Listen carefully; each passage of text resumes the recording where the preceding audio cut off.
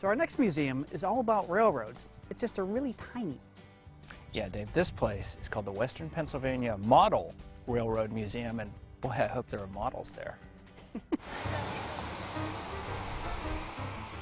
Western Pennsylvania Railroad Museum is a group of people who are gathered together to show others the history of railroading and what railroading was like back in the 50s, how important it was to the area, and it's also to perpetuate the hobby.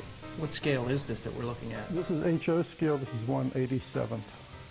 Now the display starts in one place and ends in another, is that it? Starts in Pittsburgh, ends in Cumberland, Maryland. Now what separates this display from just any railroad setup?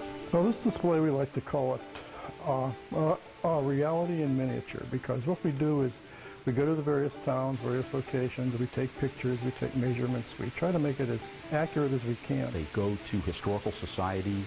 We have photographs posted around the walls of the scenes that we model. So all of that research, that's what really makes this a museum rather than just a train display. Right. Right. What the towns that we go through are actually what they looked like back in 1952. Why 1952? 1952 is the transition period where the railroads were switching from steam to diesel. It's a time when Pittsburgh was really the industrial capital of the nation. It was the leading producer of iron and steel in the nation. Now the museum has two levels. What's on the top, what's on the bottom? The top level is our 4,000 square foot layout. And downstairs we have it's a replica of an old train station which houses our museum and our ticket window for the holiday show. You buy your tickets at a vintage railroad ticket office. And then to your right is a room shaped like a boxcar. That's our snack bar. And straight ahead of you is a room again that looks like a caboose. That's our gift shop. And then in the middle of the room, we have several interactive displays where children can actually run the trains, and they love it.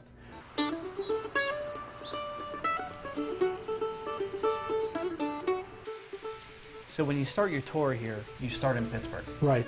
You see the Smithfield Street Bridge, the Wabash Bridge. We show the incline. The P&LE building back then, that's what it was as a train station. Now it's Station Square. Well, you're leaving Pittsburgh, the B&O train station. You're going out 2nd Avenue past the J&L Steel Mill, in through McKeesport, Dickerson Run Yard, Connellsville, Dunbar. You'll come around to Ohiopyle, Confluence, down around Homesteaders Curve, through the Narrows, into Cumberland, Maryland.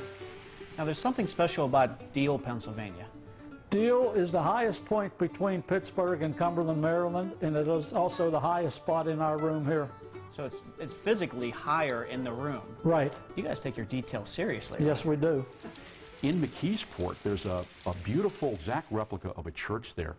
And elderly couple was here on a Saturday enjoying the display, and the wife turns to the husband and says, "Do you recognize that church?" And the guy stopped and he looked at it, he thought for a minute. He said, "No." And she said, "Well, you should. We were married there."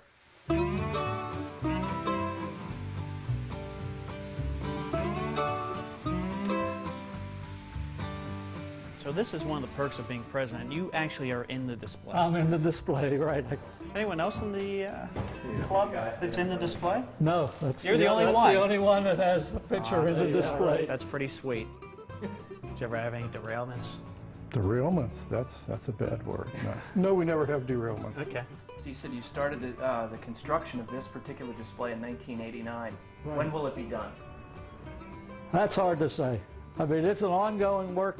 So even when it's done, it's never done. Right, right. It won't be done because you're always finding something to touch up.